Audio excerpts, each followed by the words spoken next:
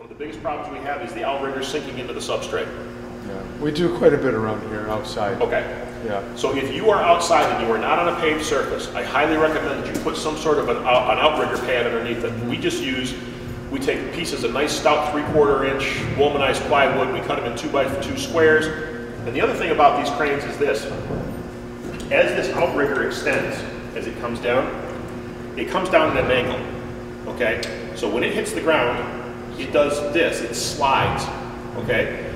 If you have a really, really nice concrete floor like this, it's brand new poured, and you put the crane, you're gonna, say for example, you're gonna put, and I've done exactly this, we took the crane into a place where we were picking up a CNC machine that was used to cut granite countertops.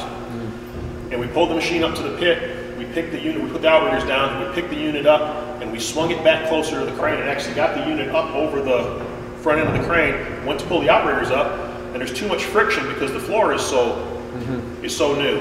So the crane doesn't have the power to slide the outriggers across the floor to be able to pick them up, okay? So if you have outrigger pads underneath it, if you have something like womanized plywood or something, it gives you a little bit more there's less of a coefficient of friction on the substrate, so it allows the crane to pick its outriggers up, okay? So the other thing is, make sure the outriggers are all the way down. Make sure they're locked in position.